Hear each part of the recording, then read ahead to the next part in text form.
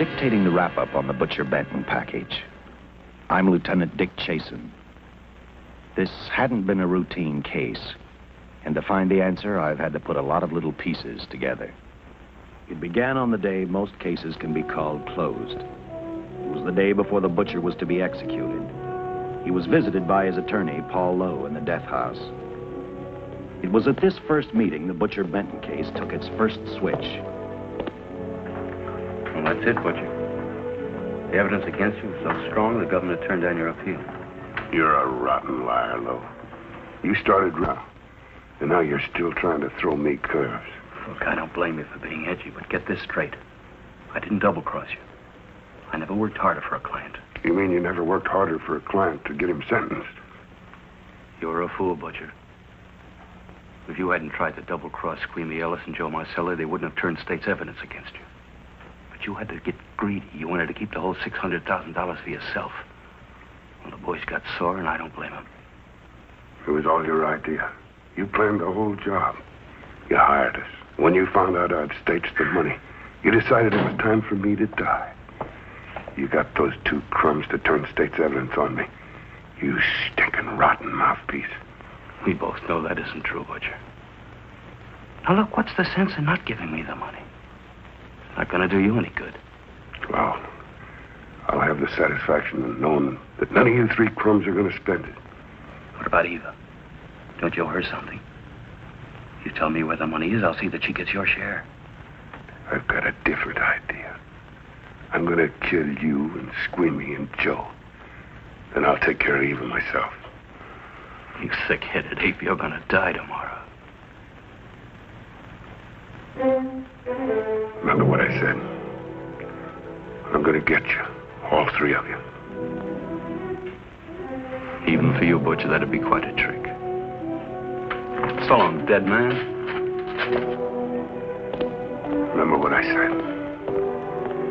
I'm going to kill you. All three of you.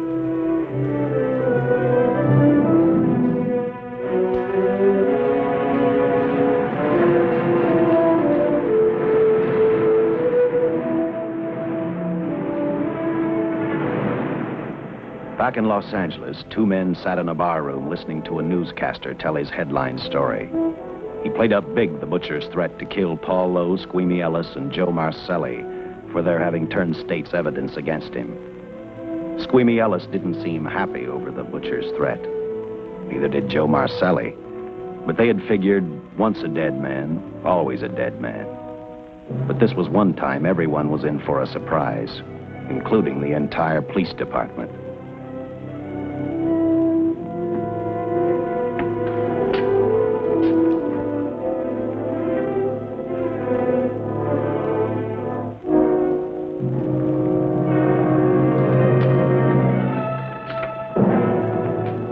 Seen the headlines, Captain? Teletype just came in from San Francisco. Butcher's execution is set for 5 o'clock this afternoon. And like the newspapers say, he still refuses to talk about that stolen money. Well, I still have hopes of coming up with something. That's what I dropped by for, Dick. With Butcher's execution, the department's marking it case closed. That means you'll be reassigned. I spent a whole year trying to break this case. As far as I'm concerned, Butcher's death is just the beginning. Of course, I can't prove it, but I think that Paul Lowe was the top man. And even though I have to keep working on it while off duty, I'm going to get Lowe, Squeamy Ellis, and Joe Marcelli. Okay, Lieutenant. Officially, I've taken you off of the case. Unofficially, I wish you luck. Do me a favor. Keep me posted. Will do. Thanks, John. I headed for Eva Martin. She worked in a local burlesque house. I'm a cop, and my job is to ask questions and get answers. So I decided I might as well start again with her.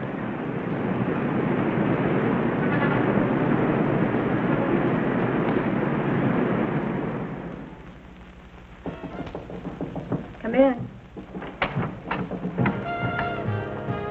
Oh. What do you want? I'd like to talk to you. Talk? You're a cop, aren't you? That's a good question.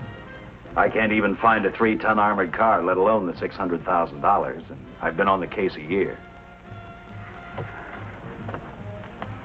I've told you, and I've told you, and I've told you. I don't know anything about the money. I never did.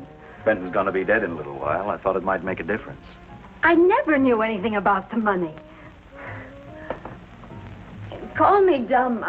I didn't even know Charles was in the rackets until the trial. Now, take it easy, kid. You're on, Eva.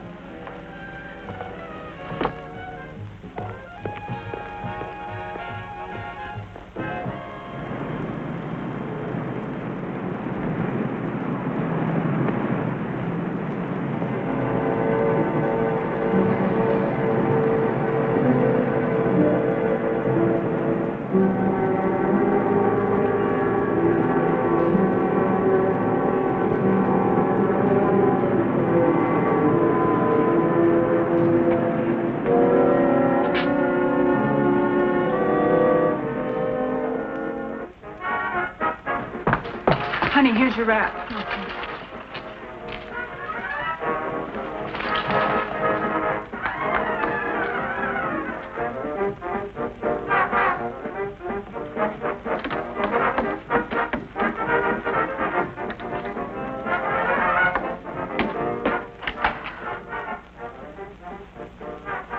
A few moments ago, Butcher Benton, without revealing the whereabouts of the $600,000 stolen in the armored car holdup, paid for his crimes against society in the gas chamber at San Quentin.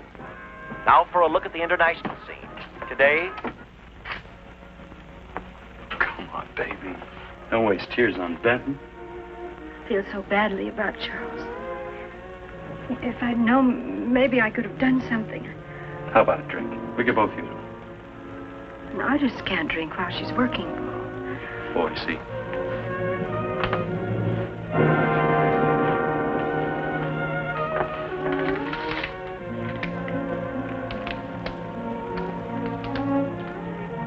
What's that? Well, now what's the matter? The message from Charles. He told me to open it if he died. Finale, Eva. All right. How about a steak after the show? No, thanks. Not tonight, Paul.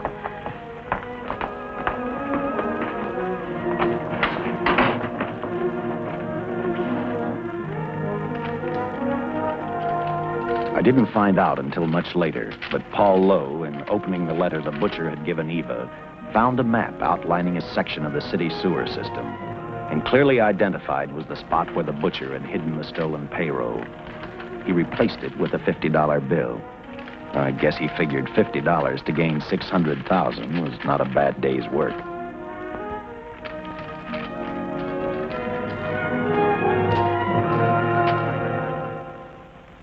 A few hundred miles away in San Francisco, the case took another switch, which turned the next 72 hours into one long, hideous nightmare. Dr. Bradshaw, a distinguished biochemist, was making preparations for a final experiment which he hoped would lead the way to a cure for cancer.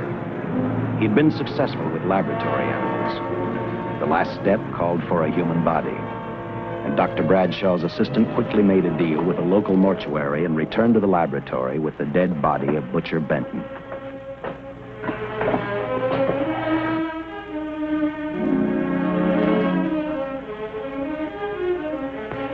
You made good time. Well, I didn't waste any. Any trouble? No, I just handed the money over and moved the body into your station wagon. That was that. Good. Get a syringe.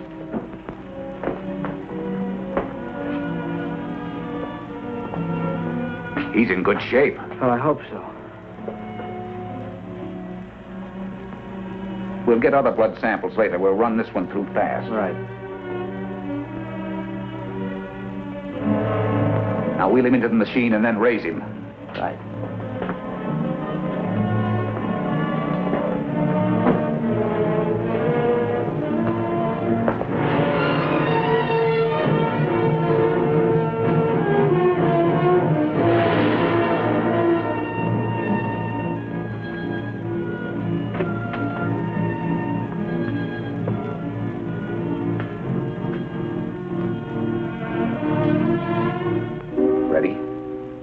You mean you're going to give him 287,000 volts? Yes, yes. I'll get the fluoroscope set. We'll check with that before we start dissecting. Turn off the lights.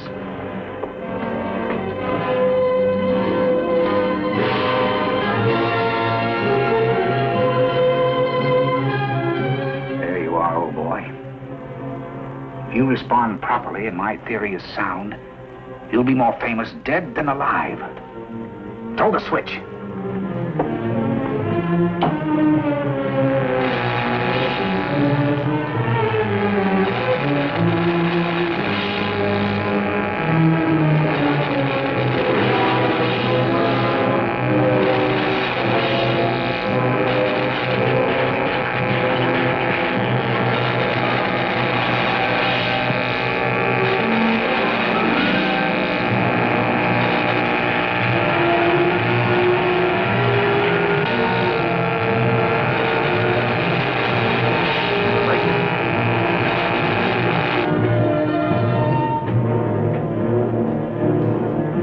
I thought I saw a pulsation of the heart. You're right. Dr. Bradshaw is beginning to breathe. You've brought this man back to life. No. The heart muscle has simply responded to a terrific electrical shock, that's all. Yes, but it does prove that the cells still function. Dr. Bradshaw, he is alive. A shock reaction, it can't last. His cells are multiplying now, if your theory is right. We could keep that reaction going longer. But it's worth a try. Get the body out.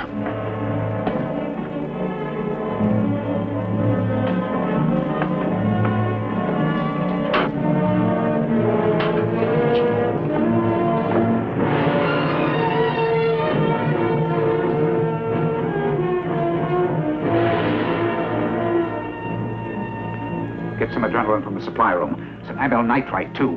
Hurry.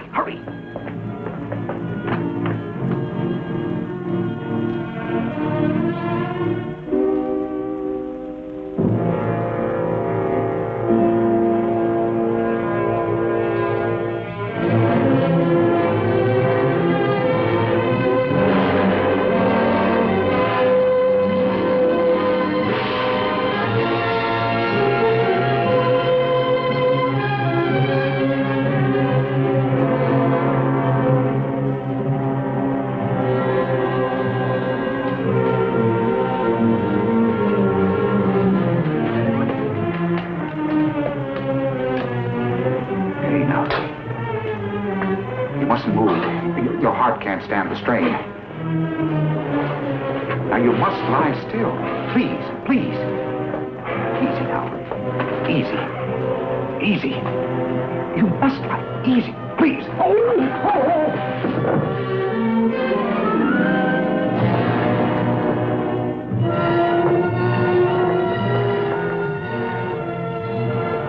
Dr. Bradshaw's experiment had given life back to the butcher. He tried to talk, but the electrical voltage had burned out his vocal cords.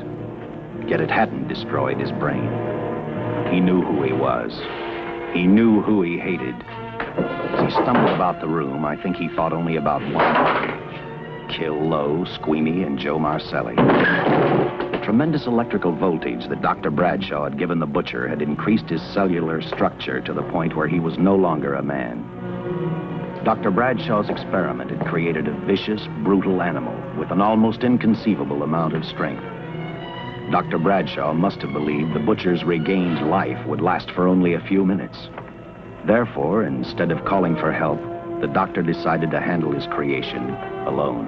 Now, easy, Benton. Just relax. I'm a doctor. I want to try to help you. Do you understand me? You're in my laboratory. The execution was carried out and you were declared dead. I tried an experiment on you and brought you back to life, although I didn't intend that.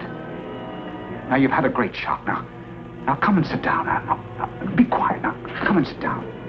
Take it easy. That's the boy.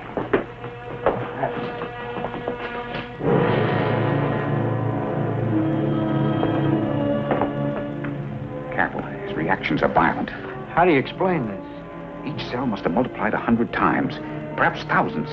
His strength is unbelievable. No, it's too late for the amyl nitrite. I want to get some blood samples, make some tests on him, find out what's happened. Get me a syringe.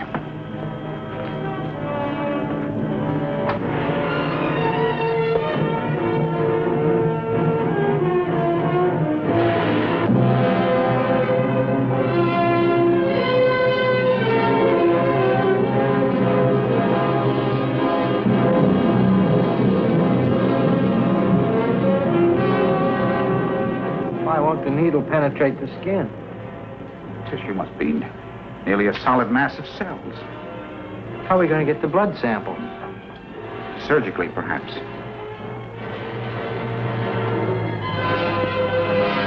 Now, each minute. Take it easy. You can't leave here now. I'm responsible for your being alive.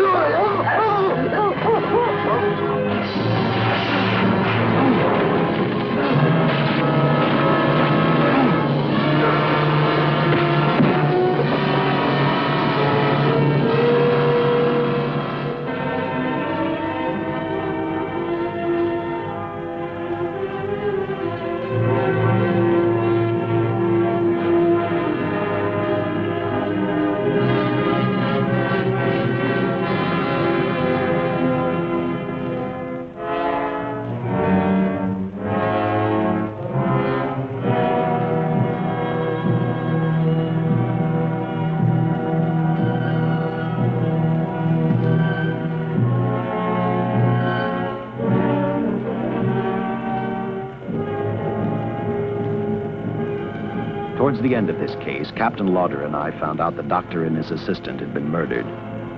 But I'm getting ahead of my story. The butcher didn't know how he had been brought back from the dead, and he didn't care. All he knew, he was alive. Then this monster-made man started thinking about Los Angeles.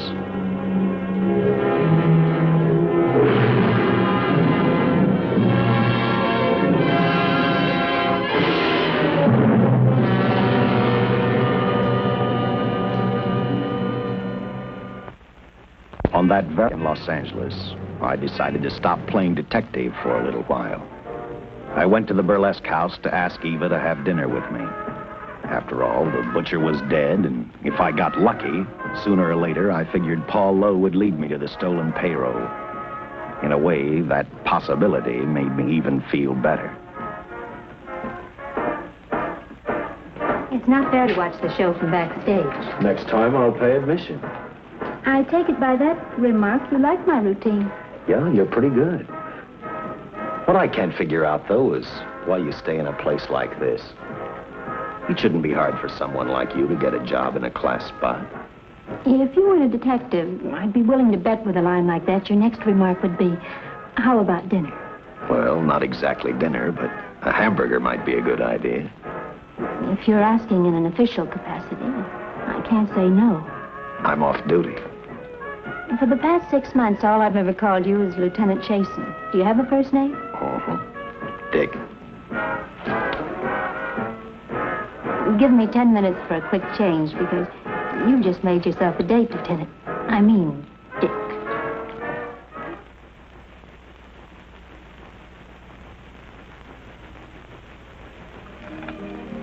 Know something, Dick? I haven't had a hamburger in the front seat of an automobile with a guy in a lot of years. Well, from now on, we'll do it more often.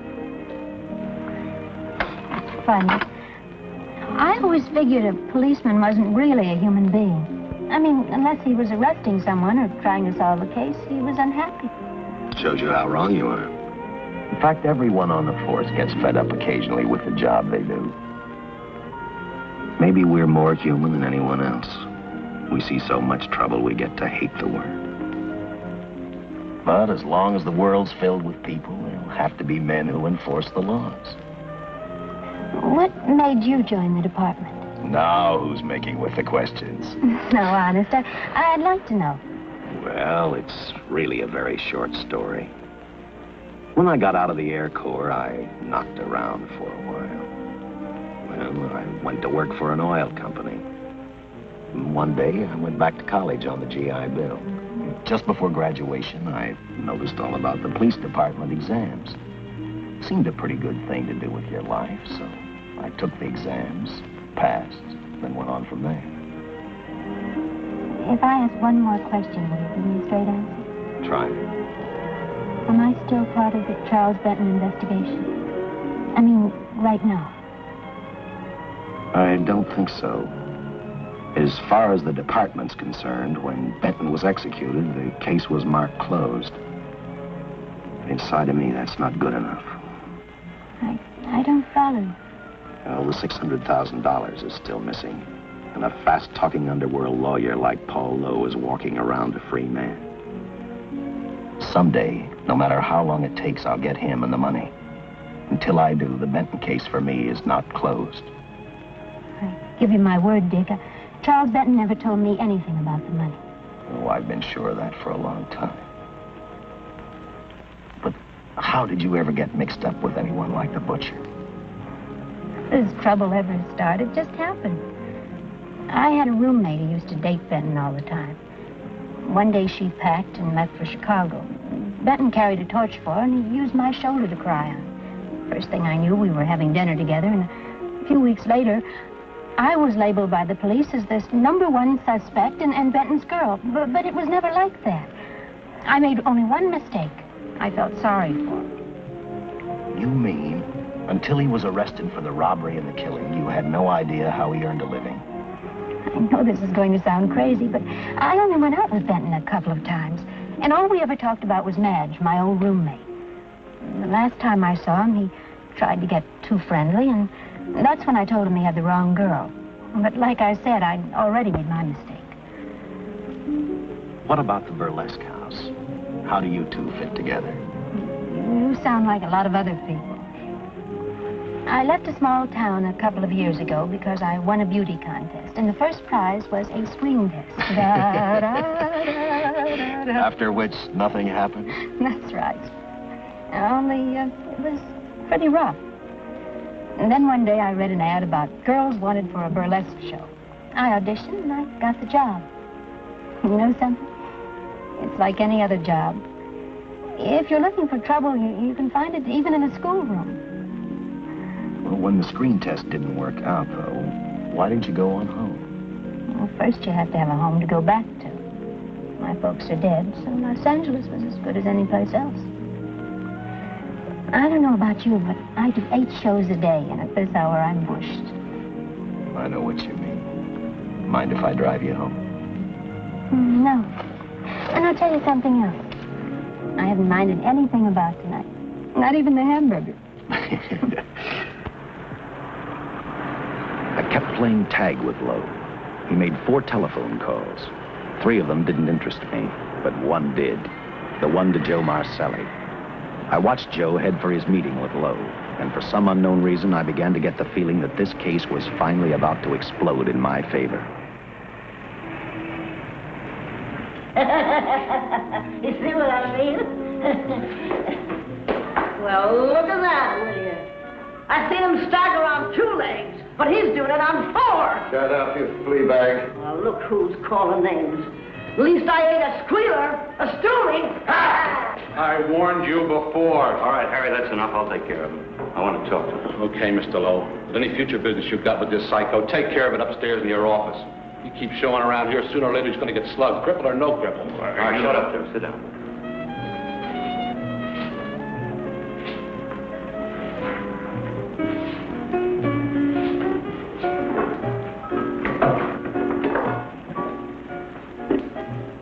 I need a shot. Bad. You'll get one after I talk to you. You sober enough to understand? Yeah, I run out of dough. No wonder. Look at you. You used to be the best torch man in town. Now I don't think you could crack a safe if you knew the combination. No jobs. Nobody wants me since I turned stakes on Benton.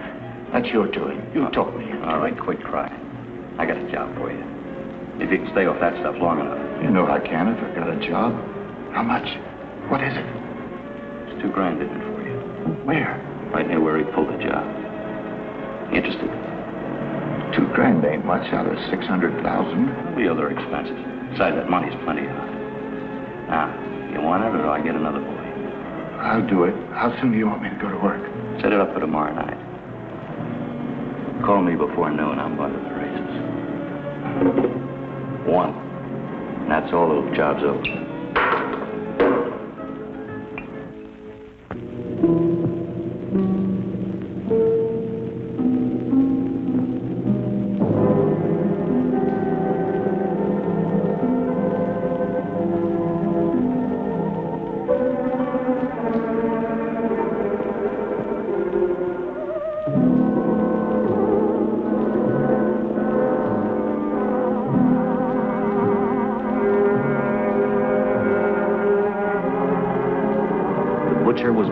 Slowly toward Los Angeles.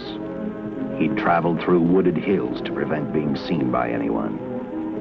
Finally, he came to a quiet road. He stopped to get his bearings. And then he saw her. He saw something else. An automobile. For the butcher, that rang a bell.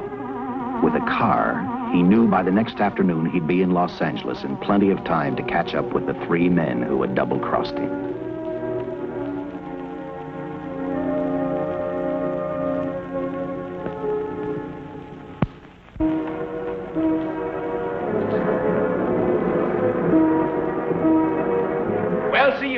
Gentleman to be helping strangers in distress. I hope you don't mind me using the babe here as bait. Quite a dish, isn't she? But that's what she gets paid for. Bait, that is. Yes, sir. She's a real shaker artist of my outfit. Carnival man myself. Just call me Connie. Yeah. Well, friend, we're in a little bit of difficulty here. Got a flat tire, brand new car, no tools in the back. Why, some of these dealers make my carnival grifters look like babes in the woods.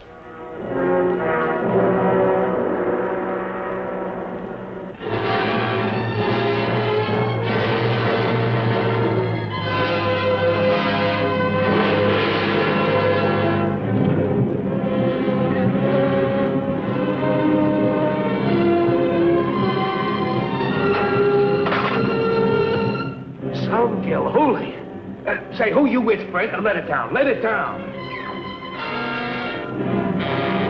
No matter who you with, friend, believe me, I can do better for both of us. I'll make a fortune for the both of us. Oh!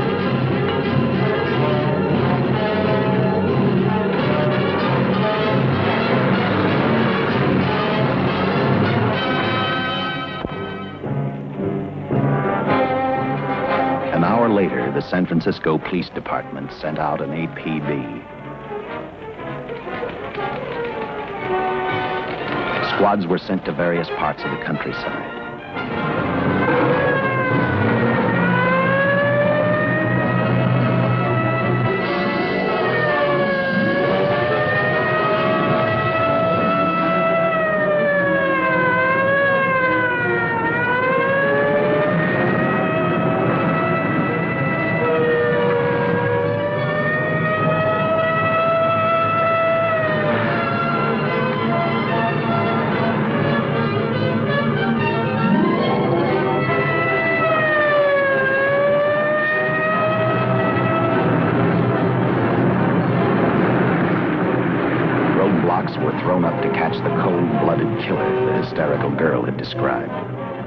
Each squad kept reporting back to Central Headquarters, and each of their stories was the same.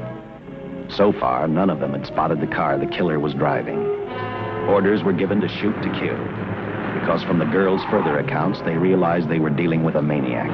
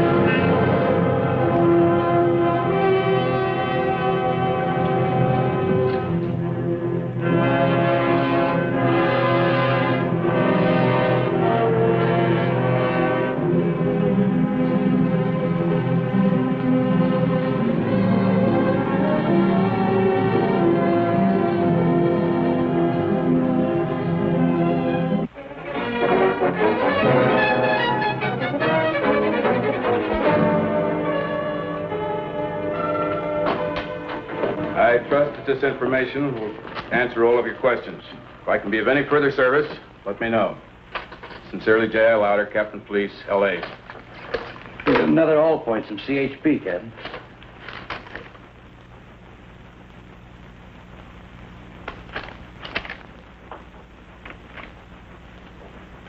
These reports sound like they come from a bunch of loonies.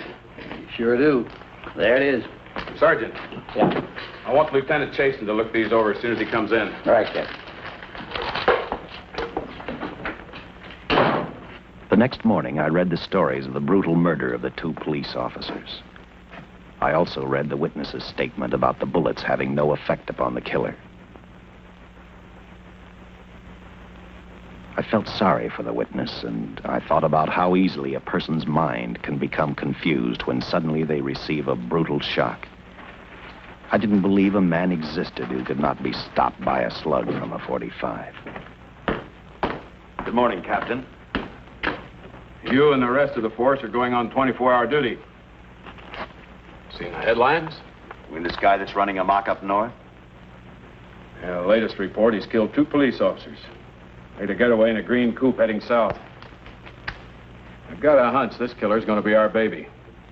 He could be in town right now. Yeah. You better get started, Lieutenant. Okay. Any new leads on that hold-up money? I think the girl can probably be counted out. If any of the others are wise, they're keeping mighty quiet. Well, let it ride for now. The whole force is going to be on the spot until we catch this killer. Newspapers will have a field day.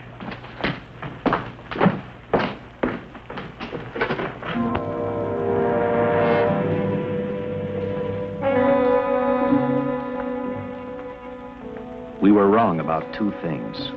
The killer was already in our city, and we didn't know he was Butcher Benton. He headed straight for Eva Martin. He went to her dressing room to get back the map he had left in the envelope with her. He wanted first to check his money, then catch up with Lowe and the others.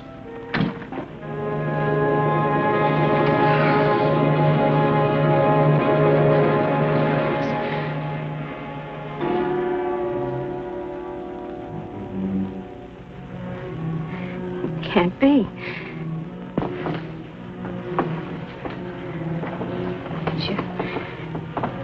You do look like him. Only different somehow.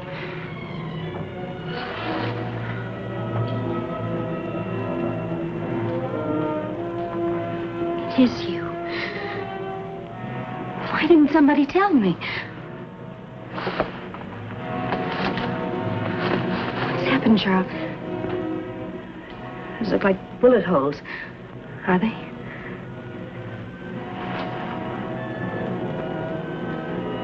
There isn't even a mark.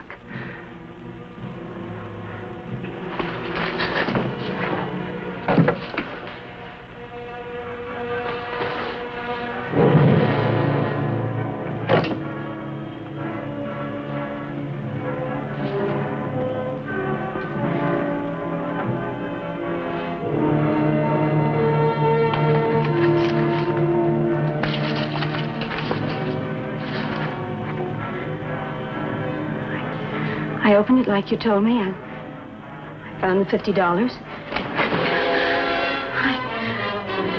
I didn't know why you left him. Oh, Paul didn't know why he was here.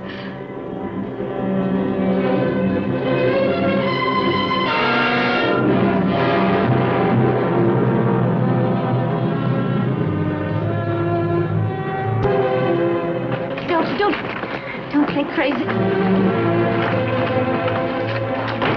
The name of Paul triggered his hate. He left her dressing room and started for Squeamy Ellis and Joe Marcelli's place. Because he knew, with them out of the way, Paul Lowe couldn't open the strong box where the money was hidden. He thought of Squeamy and Joe first. He was saving Paul Lowe for last.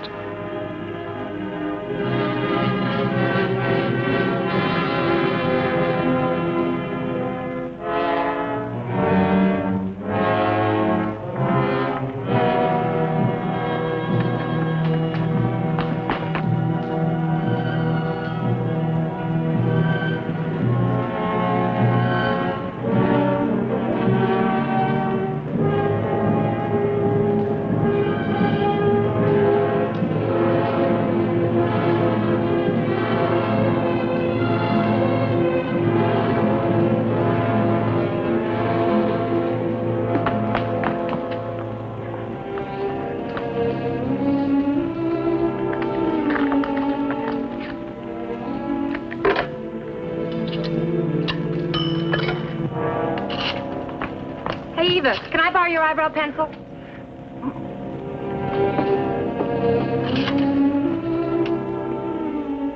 Operator, get me police headquarters. Lieutenant Chasen, please. When do you expect him? Well, tell him Charles Benton is alive, and even bullets can't stop him. I'm not crazy. Just say a friend of Charles. He'll know.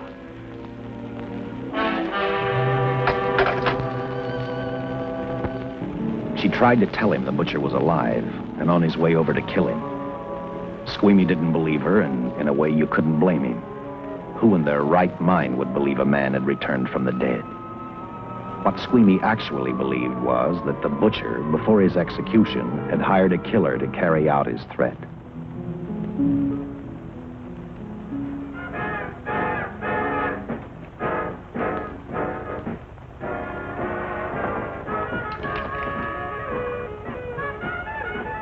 You sick? What? You don't look so good to me. 10 minutes, Eva. All right. Say, Eva, I could take over the matinee trick for you. What? It's easy. Look, Eva, I can do it. Stub-up-de-doo-doo-doo. Oh, Francine, I just thought of something. Yeah? Eva agreed to let Francine do the show. She hoped she'd be able to interrupt the butcher before he arrived at Squeamy's hotel. Or, failing that, at least be able to warn him to stay out of sight. You wanted me, Captain? Yeah, I just had a rundown on those fingerprints, the stolen car up north. We got nothing on the driver who was killed or the woman with him. Take a good look at these. There's something funny about these. Yeah. The boys in the lab can't figure it out either. Those are the killers. They were found on the steering wheel. Looked like they'd been stamped in with a steel die. They sure do. These are Butcher Benton's. What? Well, they look the same to me. How do the lab boys explain that? They don't. Their best guess is a twin brother. An identical twin could have the same pattern of whorls with only slight variations. Ever hear of the butcher having a twin brother? No. Even if he did, it wouldn't explain these freak prints. You didn't pick up your message, Lieutenant. Some wacky dame calls you. And she says Charles Benton is alive, and bullets won't stop him. If we buy the twin theory... Who was she? Where'd she see him? Well, she wouldn't leave her name. Sounded kind of hysterical to me. Said she was a friend of the butcher's. Eva Martin. Get over to the Follies and see what that girl knows. Yeah.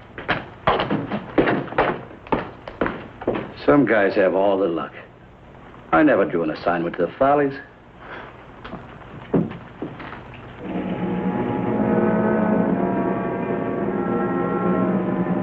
Meanwhile, the butcher headed for Squeamy's hotel.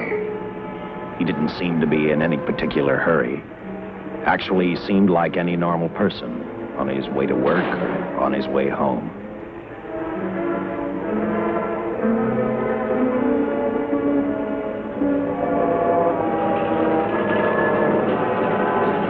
He rode up Angel's Flight, arrived at the top, scanned the hotel building, and then noticed the only exit from Squeamy's apartment, a fire escape.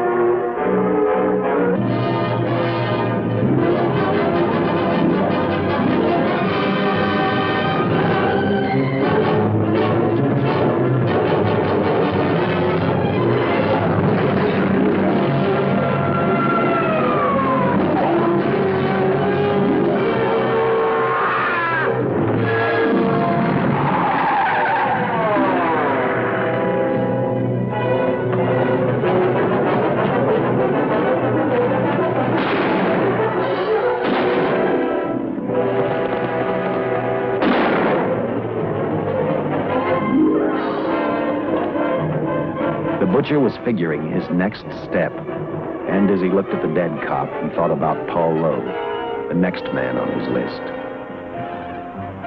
Seen Joe Marcelli? Not since last night when I told him I didn't want him around here no more. Give me a shot.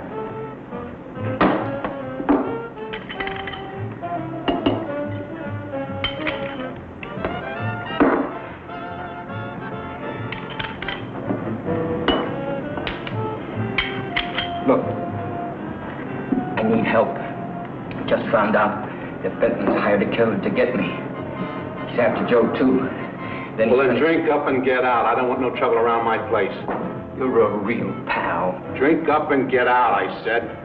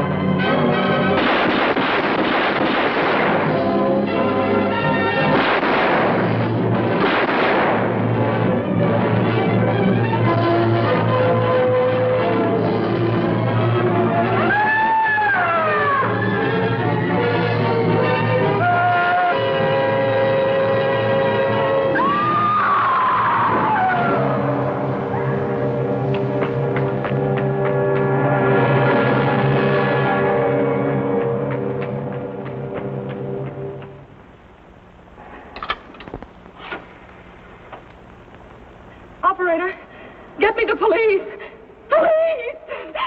Yes!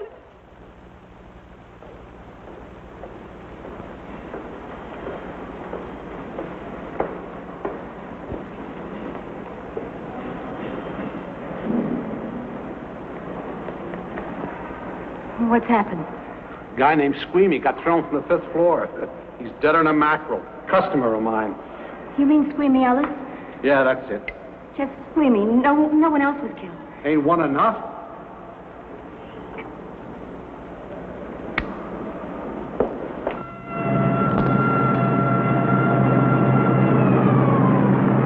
I tell you, the bullets never even phased him. He must have been wearing a bulletproof vest. God help us when the papers get a hold of this. Keep an officer on duty here till you hear from me. We'll get a stakeout on Joe Marcelli. I'd like to talk to Joe. Lauder, I'm going to call San Quentin. Suppose Benton is alive. Every available man's been put on the case now. Yes, sir. All right. Anything new? Report on Dr. Bradshaw, owner of the station wagon. The San Francisco police located his laboratory in the basement of an electrical power receiving station. Bradshaw, what's he know? He's dead. And another man, too, his assistant. The lab is a shambles. But now we're getting some action from San Francisco. Benton's body never arrived at the mortuary where it was supposed to go. An attendant there finally broke down, admitted he picked up some quick cash by handing the body over to a man he was unable to identify. The man was driving a station wagon. Blast it, man. The chief's on my neck, and the commissioners are on his, and the mayor's on theirs. Now, am I supposed to tell them that our killer is a dead man? They found a notebook in Bradshaw's lab. It ties his experiments in with a Professor Dwiggins at Caltech. I hope to hear from Dwiggins soon. Captain, report from the valley on a hysterical woman. Reports the presence of the killer. There's the location. Let's go.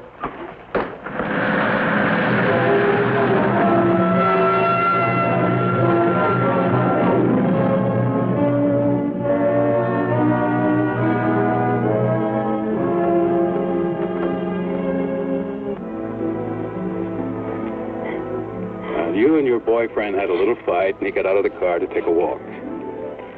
You noticed as he walked down toward the sump area in the direction where you'd seen those lights a short while before. What happened then, miss? Please try to tell us. Well, I just sat there a few minutes, I guess. I was pretty mad. Then there was a loud crash, like heavy metal, sort of, from down here. I got out of the car to get a better look. I heard Jimmy cry out something. I couldn't make out the words. Then down here, in a patch of light, was Jimmy. And coming toward him was this man. Big man. Lifted Jimmy up over his head like he didn't weigh a thing. Jimmy screamed. Just once, before he broke Jimmy's back. I heard it snap that far away. Then I started running till I found this house. They let me use the phone. Thank you, mate. We'll see that you get home now. O'Malley, see that the young lady gets home all right. Paul Lowe, while driving to his office, heard a radio commentator report the murder of Joe Marcelli. And what shocked him most was when the broadcast identified the killer as possibly being the butcher. Lowe headed straight for Eva Martin at the Burlesque Theater. Oh, you gave me a start, Mr. Lowe. What are you doing here? Where's Eva? Oh, I'm taking her place. I'm going to wear her costume. What's it to you? I asked you, where's Eva? Hey, don't get physical. And watch your tone of voice, Buster. I told you. Little Eva isn't here. I could see that for myself. Where is she? She's at police headquarters. That's where she is. Yes, sir. No, sir. Captain Lauder's still with the mayor. The killer dropped out of sight. He was last seen in the Hollywood area. Yes, sir. We know he's dangerous. Every angle's being covered. Yes, sir. I'll tell him.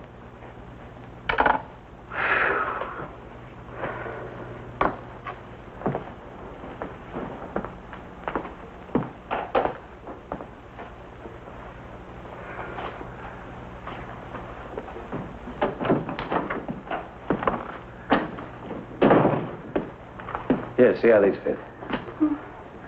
Low heels. I'm sorry. It's the best our wardrobe department can afford. Any idea how soon the captain will be back? Now, look, I'm going to see the captain. I'll have to wait here all night. Oh. Oh, Charles killed Squeamy and Joe. Joe, too? Benton? He's alive. I saw him, but nobody will believe me. I'm checking it. My guess is whoever killed them is on the trail of the money, Lowe. Now, maybe you better start talking if you know anything about it. I don't know anything. Did the butcher have a brother? No brother. It was Charles. I saw the tattoo on his arm.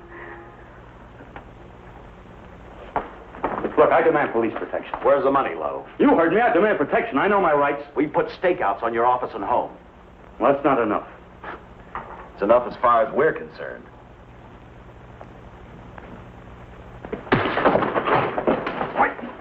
Now you gonna book me, Sergeant? Then throw away the key.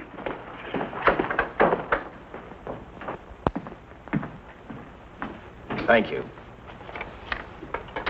Come up with anything yet, Dick? Oh, we've checked every hotel, motel, and rooming house in town. We've run a cross-check on every hangout Butcher ever used. Net results, blank.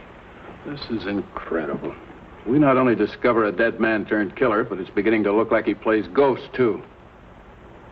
He's somewhere in this city, and if we have to take it apart brick by brick, we've got to get him.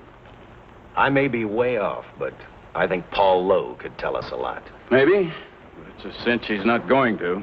Well, suppose he had no alternative. You better grab some coffee. Your mind's beginning to play tricks on you. No, now, wait a minute. When Lowe came to us for police protection, it was because he was scared stiff the Butcher would add him to the list of Squeamy Ellis and Joe Marcelli. Go on. It figures, too. When he slugged the sergeant, he knew we'd book him right away. Oh, this Lowe's a pretty cute character. But we can play the same game. You mean we'll threaten to release him? Well, not exactly. You tell him you realize that he was excited, that throwing the punch was accidental. Tell him we're not going to make a charge, that he's completely released. Lieutenant, you know we can't do that. Lowell made his first mistake when he hit the sergeant, and that'll get him a year. As far as the department's concerned, at least it's a small victory. If my hunch is right, Lowe won't want to be on the streets with the Butcher looking for him. And he may talk, and talk a lot. Enough maybe for us to get rid of him permanently. Even lead us to the Butcher. If he's frightened enough, that might work. But if it doesn't... No, Dick, I'm not going to release him. I want him out of my way so bad I can taste it, but not bad enough to be responsible for getting him killed. The good thing about that, Captain, is the fact we know it, but Lowe doesn't. Let's give it a try. All right, Lowe. Come on out. I think you'll find everything in there. You're free to go, Mr. Lowell. Wait a minute. Who do you think you're kidding? You arrested me for assaulting an officer. Court, I'll plead guilty. With luck, I might get off with 6 months. For a lawyer, you're forgetting a very important point. If no charge is made, there's no trial. It was a tough day for everyone. We figured your nerves were on edge, and when you threw the punch, you didn't know what you were doing. I've squared everything with the sergeant. It's all over, all forgotten. Yeah? Why'd you bring a stenographer? Simply because I wanted a record of our conversation at the time of your release. Okay, Lowell, let's go. Oh, wait a minute. Once out on those streets and I'm a dead man. If you let me go, you'll be responsible for murder. Oh, come off it, Lowe. You're imagining things. You know the Butcher threatened to kill me. If you set me free, he'll do it.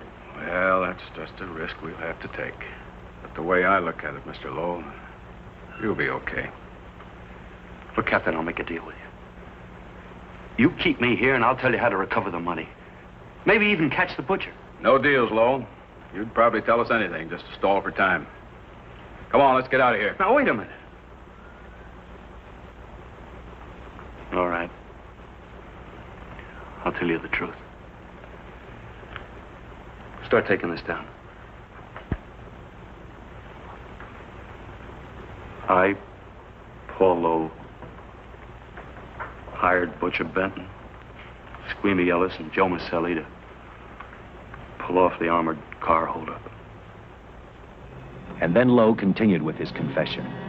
He told us about finding the map.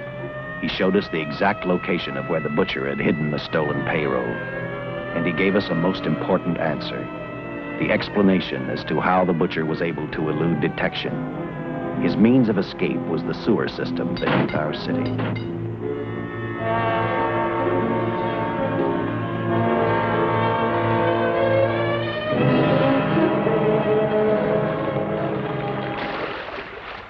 The department went to work fast. Every police squad in the city was detailed to cover a specific area. Every entrance and exit to the Los Angeles city sewer system of 700 miles was covered. Captain Lauder and I, along with several other squads, headed for the entrance where, according to the map, Butcher had hidden the money. Our job was to stop him, and that made me think of one specific question. When we found him, could this monster be stopped? I, for one, wasn't sure.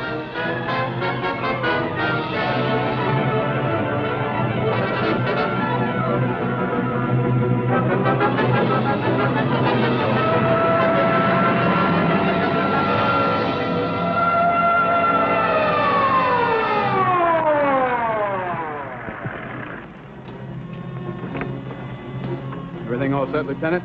City engineers mapped out each possible exit. A squad of officers are spotted at every point.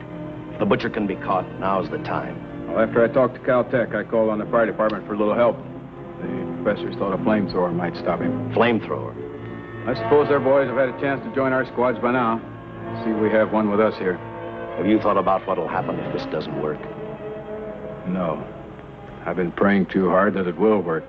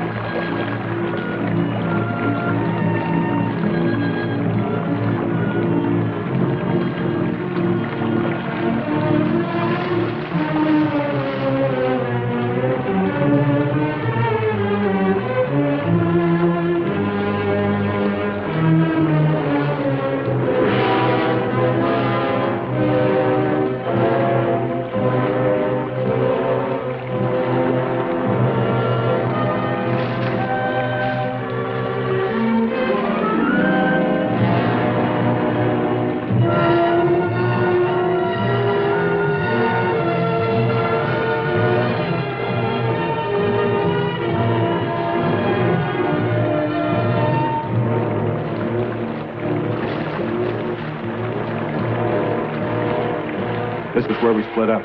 I'll go straight ahead.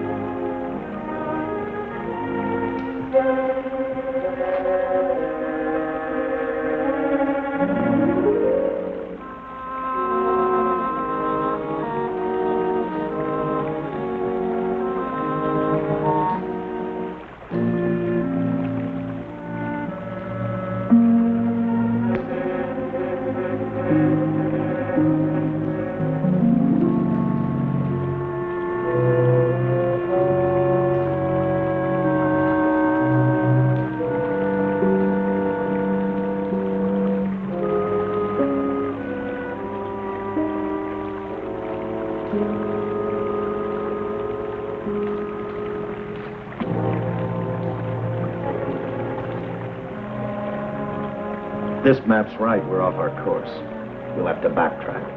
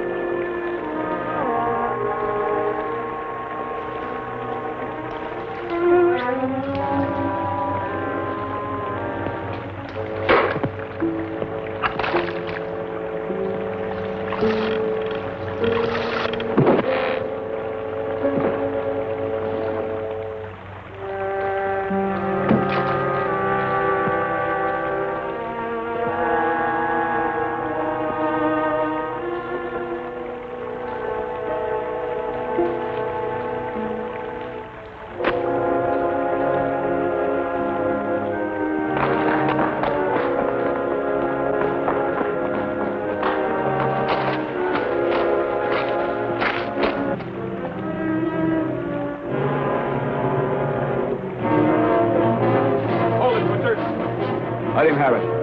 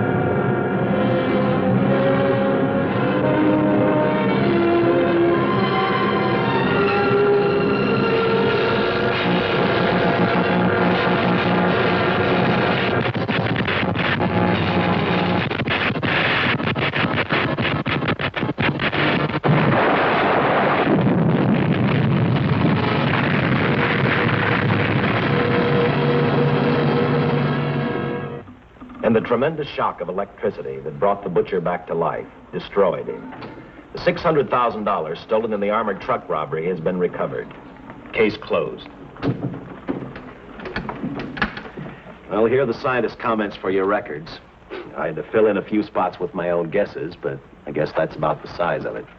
Did you get any sleep? Oh, some. Not much. How's the girl today? Well, I called the hospital about an hour ago. She'd gone. Gone? Where? She told them she was a working girl and that she'd been away from the job too long already. Quite a girl. Yeah. Say, how about that time off I've got coming? 48 hours, beginning right now. Get some rest, Dick.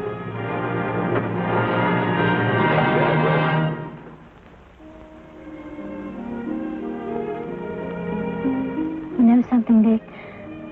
The past 72 hours seem like a bad dream. That rest in the hospital today really gave me a new lease on life. Now that it's over, I can't believe it actually happened. The important thing is to remember it is all over. I suppose you'll be assigned to another case. I'll have to give up hamburgers in the front seat of the car for steaks in a restaurant. No. I've thought about that. In fact, I decided to do something about it. I started by talking the captain into a short holiday. And just about an hour ago, I got you fired. What? What did you do that for? I figured that being my wife would take up all of your time. Even if I wanted to say no, I couldn't. You're not supposed to say no to a detective. I figured that, too.